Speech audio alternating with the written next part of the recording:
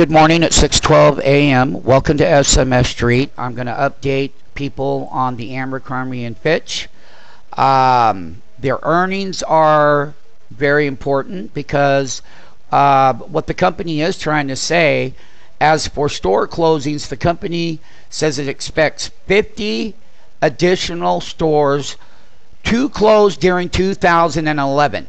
And what that means, folks, is back in 2006, everybody wanted to have a store in every corner, and everybody went out and they paid high real estate prices, and they started expanding in the retail sector and the restaurant sector, and everybody just went crazy with their exuberances. Well, let me tell you something right here.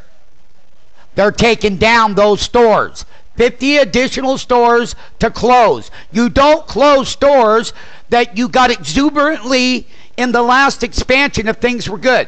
After closing 60 domestic stores in 2010, most in the second half of the year. So they've already been closing those stores. And now let's see what the company says on its CapEx. Company sees 2010 CapEx of $200 million. $160 million related to new stores models and $40 million for IT spending.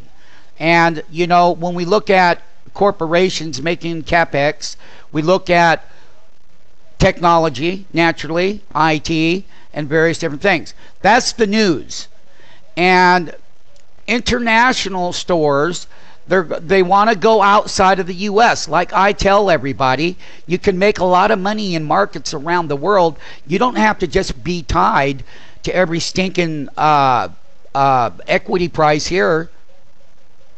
You can get outside of the U.S. We have lots of things that we buy outside of the U.S., but that's where they're going. They don't want to open up. They're closing U.S. stores and going out elsewhere around the world. What does that tell you about the United States of America? Why don't you go to our wonderful radio show, which I'll show you right now, and how you can do that, because you can benefit by understanding what's really going on in the world. And one of those ways that you can do that is you can simply go to stockmarketfunding.com, click on the free 5-day trial. That's for the SMF Street Trading Division. You could be in the live trading room watching entries, exits, futures, after-hour earnings, economic indicators, releases that come out. You can do that. You can also click right here on the sign up button, put your name, your email, and hit to sign up right there. And, you know, if you'd like to give a good opinion of SMF, then we encourage you to come and visit us for 5 days, watch the truth, and then give your opinion at that time. Okay? And guess what? You might learn for the first time that someone knew what they were doing out here, and that you can take advantage of it. Sign up for the free 5-day trial. Sign up.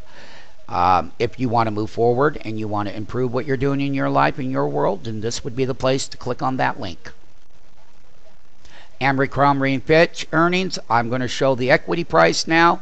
The equity price had closed at $37.63, and basically the price of the equity is not moving. It's going down. And we're going to be taking a look. We'll be doing a special on the Walmart and the Home Depot, and what the retailers are going to be doing looking forward. So here's Abercrombie and Fitch, gap down.